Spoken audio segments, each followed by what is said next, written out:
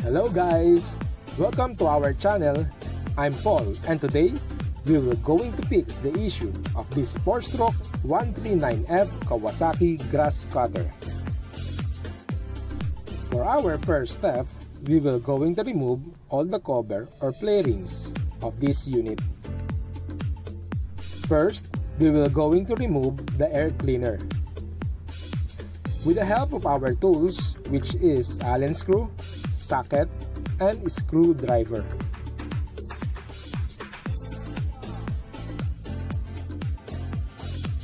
After removing the air cleaner, we immediately follow the carburetor as well as the intake and return fuel hose connected at the bottom.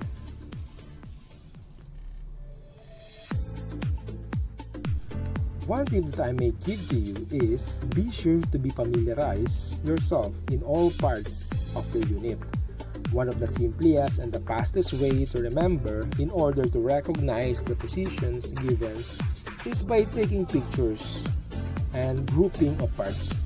Mixing of parts, especially the bolts from different places or corner, will cause us time and trouble when we need to assemble it back. Now we are going to detach the clutch drum housing by removing 4 pieces of Allen screw and removing the throttle cable as well. That is attached on the handle. This type of Grasscutter has a part code of 139F. So if we are going to look or buy parts, better to use this engine code. For example, 139F carburetor or 139F piston ring, or if you're going to buy crankshaft, 139F crankshaft. 139F comes from different brand here in our market. The Kawasaki 4-stroke Grasscutter, Fujiyama 4-stroke Grasscutter, Kingston 4-stroke Grasscutter, and the Mega 4-stroke knapsack sprayer, and so on. And now we are removing the recoil starter. In our market, there are 2 types of recoil starter available in 139F Grasscutter and knapsack. The color black one, which is the bulky, and the second one is the color gray, which has a handle of color orange. Some of this type of Grasscutter are using spark plug CMR6A or CMR5H, and some uses C7HSA, which are for motorcycle use.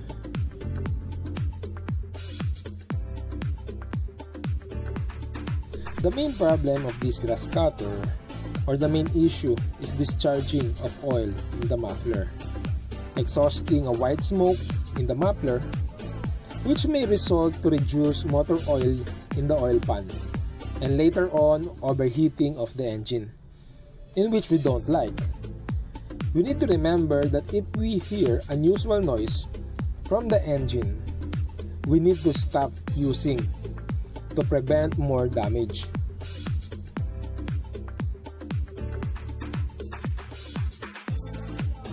Now we are removing the gasoline tank.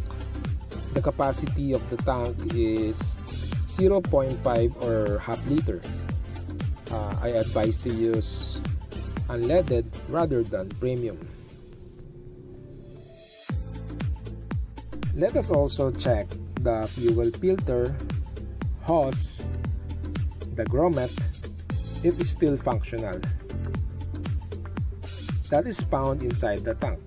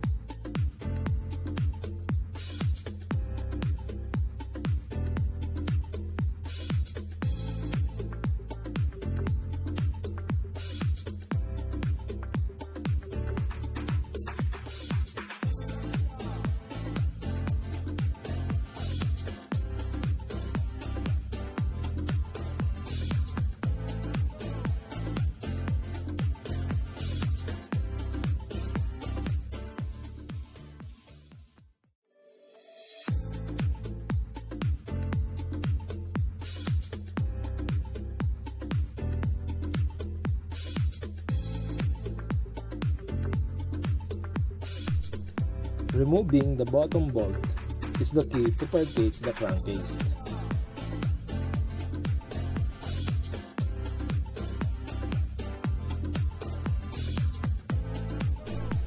Under this crankcase, we will going to see the inlet bulb.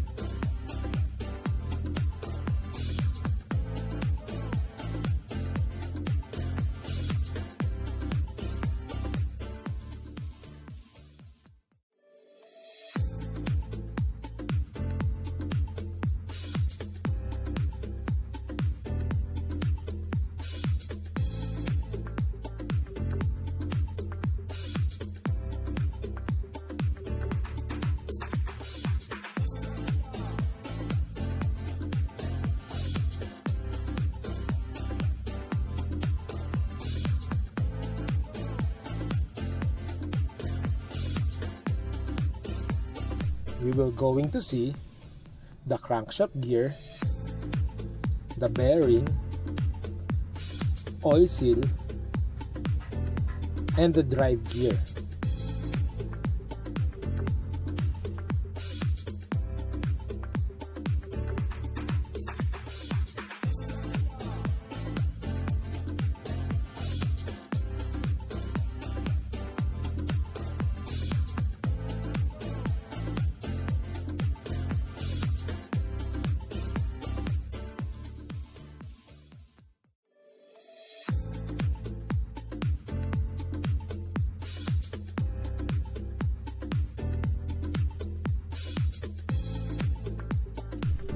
The diameter of the piston is 39 mm, so it is also called 39cc 4-stroke engine. Removing of piston ring from the piston is another challenge because of the thickness of the rings.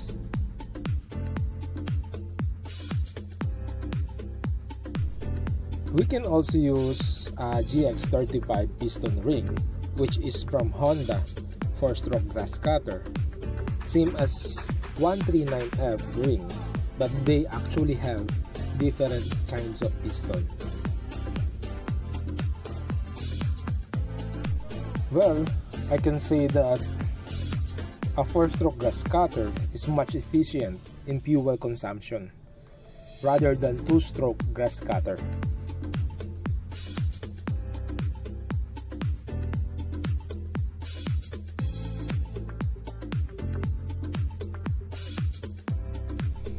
To ensure the size of our piston ring that we will going to replace, we need to manually fit it in the liner before installing it in the piston grooves.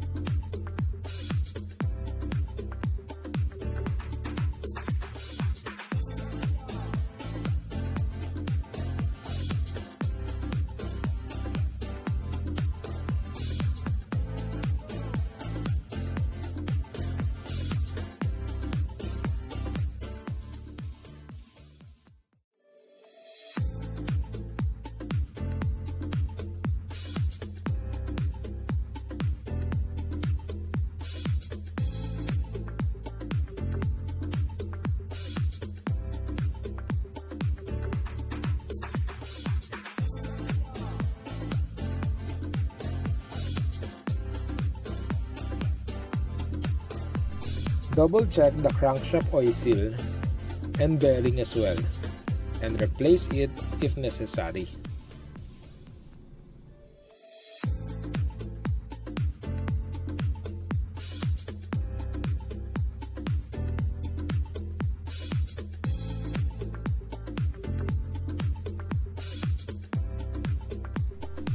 By using silicone gasket, Trivand, or any high temperature gasket maker, we will now seal the crankcase body.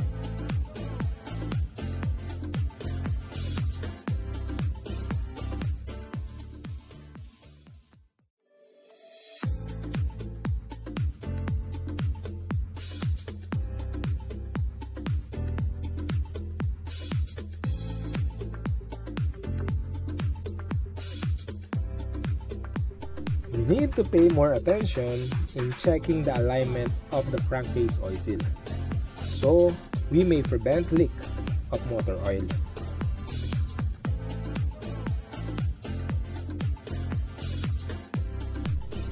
The timing of this type of 4-stroke Grasscutter is piston top, and both intake and exhaust valve are closed.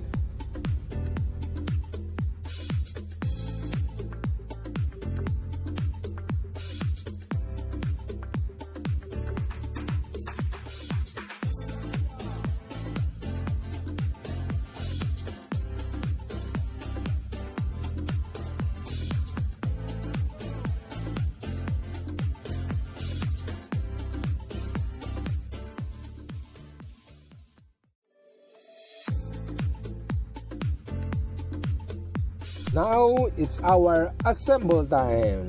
Well, technically, we need to put back all the parts of this Grasscutter into the proper places. Give attention to the sizes of the bolts, and you must screw it back to the right place.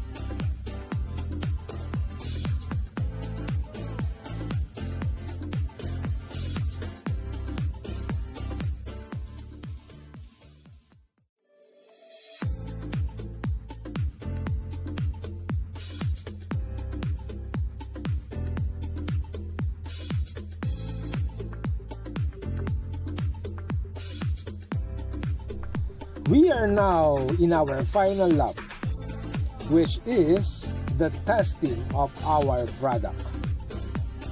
Fill the engine with 50 ml motor oil and unleaded gasoline at the tank.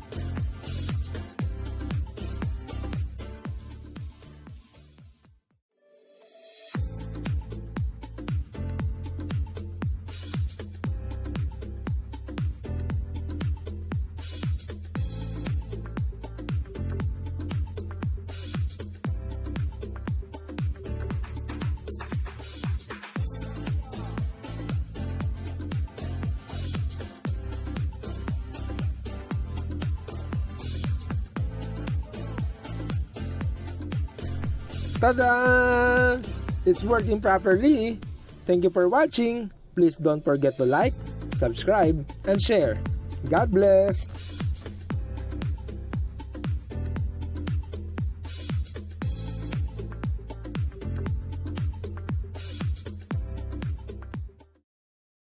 Yeah.